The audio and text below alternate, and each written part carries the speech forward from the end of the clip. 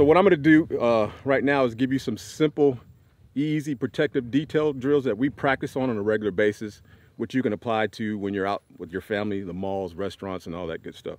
Real simple, nothing, nothing outlandish, just nice and easy, nice and slow. Just pay attention. What you want to make sure is that you have good communication with your principal, your daughter, your wife, or whoever it may be, or your son. Make sure you have clear communications with them and let them know what exactly that you need from them and what you're about to do. And we'll show you here in just a second. So this is what we're about to do. We're going to start walking towards that vehicle right there as if we're leaving the mall or restaurant. You're my daughter and I'm providing protection for you. We encounter a bad guy. So we're going to walk through this very slow, not fast. Make sure you listen to how I tell you to move and what exactly to do, okay? Once I present all those to you, then we're gonna move to the rear, straight back to the rear, okay? Any questions? No, sir. All right, cool. Whenever you get ready to walk, go for it. Nice and slow. All right, so at this point, we're about to keep going. We're about to get into the vehicle. I encounter a bad guy, so I lift the shirt and I tell him, get down, get down, get down, get down, get down.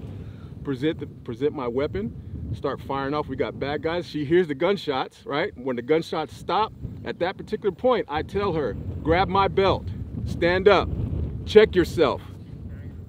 Are you okay? Yes. Get ready to move. Move. And then we come back to the rear.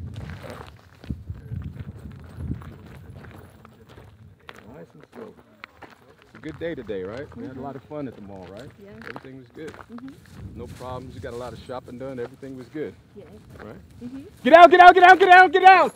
Drop the weapon, drop the weapon, drop the weapon! Are you okay? Yes. Grab my belt. Check yourself. Are you okay? Yes. Get ready to move. Yes. Move! All right, so on this particular drill, we're going to do a two-man protective detail.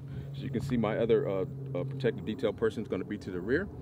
We're going to go ahead and demonstrate this as well. Same commands. Only thing is we're going to add another person to it. He will be the person securing our principal and moving her, and I will provide the cover as we move. Okay? And it'll go as such. All right. Good day today. We got some good shopping done. Saw a lot of things. Had fun. Now it's time to go grab something to eat, right? Get out, get out, get out, get out, get out, get out, get out! Stand up! Grab my belt! Check yourself! Are you okay? Yeah. Set! Move! Moving! All right, so you can see on this drill, we use a second detail personnel, a second agent for the detail. So how you can apply this is if your son or your daughter or you have more than one kid, they can take that place of my second agent or that detail person. But you have to make sure that they understand what's going on in the moment.